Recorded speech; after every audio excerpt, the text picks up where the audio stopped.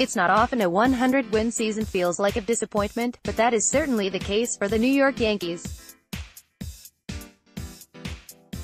The Yankees went 100-62 in 2018 and still had to settle for a spot in the wild-card game.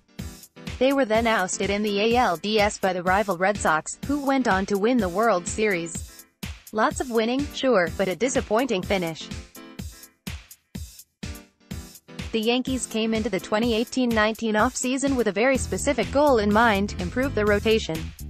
CC Sabathia and J.A. Happ are free agents and Sonny Gray is as good as traded. New York's rotation depth chart currently looks something like this. MLB.com considers both Sheffield, no. 31, and Loizaga, no. 66, top 100 prospects, though they could both use some more AAA time, especially in Sheffield's case.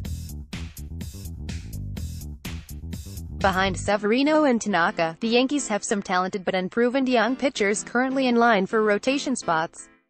That's not where the Yankees want to be. Of course, the offseason is still very young, and the Yankees have plenty of time to attack free agency and the trade market. In fact, they are reportedly meeting with one potential trade partner about some high-end starters at the GM meetings in Carlsbad, Calif, on Tuesday. Yankees have interest in Kluber, Carrasco and Paxton in addition to free agent targets Corbin, Happ and CC. NYY meeting with at least Indians today. John Heyman, at John Heyman. In November 6, 2018, the Indians are said to be open to trading veterans this offseason, including Corey Kluber and Carlos Carrasco, as they move payroll around and look to improve their roster in multiple ways. Kluber and Carrasco are both excellent and signed affordably for another 2 years. They are exactly the kind of strikeout-heavy, top-of-the-rotation arms the Yankees crave. Furthermore, the Mariners are reportedly considering a rebuild, so it's no surprise the Yankees have already been connected to James Paxton. Paxton is not quite at the Kluber, Carrasco level, but he is very good, and he is under team control through 2020. Big lefties always seem to mix well with Yankee Stadium too. Patrick Corbin is an obvious free agent target as well. Despite several trades and graduations the last 2 years, the Yankees do still have a strong farm system, one with enough pieces to go out and get a Kluber or a Carrasco or a Paxton.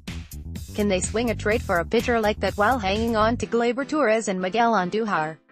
It might be possible, sure, but getting pitchers like that will hurt. They'll cost you. The Yankees have already met with the Indians about Corey Kluber. USATSI. The Yankees stayed under the $197 million luxury tax threshold in 2018 and thus reset their tax rate.